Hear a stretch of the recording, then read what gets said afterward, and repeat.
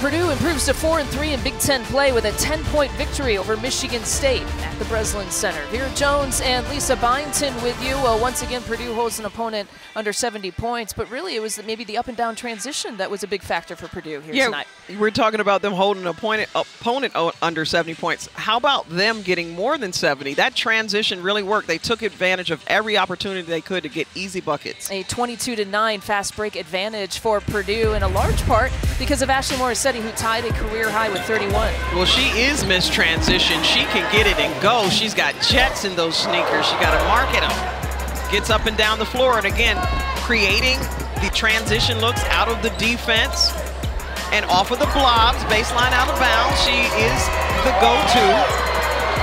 Every time they needed a bucket, she seemed to turn up one. What an incredible night for her. Sharon Versup saying she's got the green light. When she can produce like that, why not? A 76-66 win, and it's a happy Boilermaker crew heading back to West Lafayette.